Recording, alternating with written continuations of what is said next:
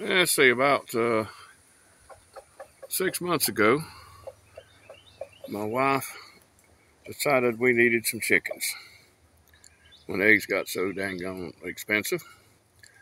So I took my old bird dog pen and turned it into a chicken coop. That's old Stonewall right there.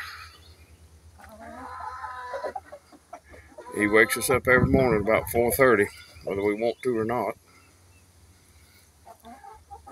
I took my old dog pens, tore them all apart, salvaged what I could, used my wire. I did a double wire.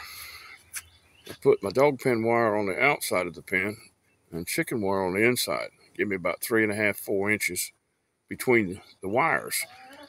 That way, chickens are roosted at night.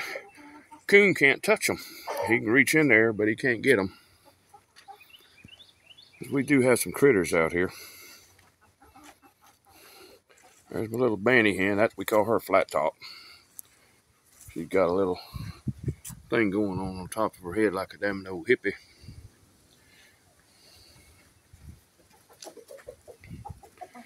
Got it to where wind gets to blowing too bad, it gets too cold.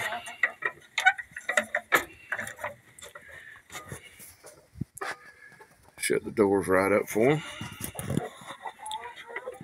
We have a hurricane. They can get in there and I can keep them from getting blown away. And right there's my nesting boxes.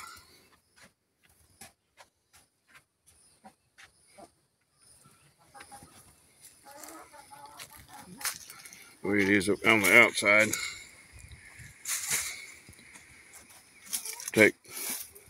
Undo that latch, open it up, reach in, get my eggs. Works pretty good. Old clapboard siding made out of live edge. Got my metal roof. You know, it's just an old chicken pen. This is a converted dog pen converted to a chicken pen.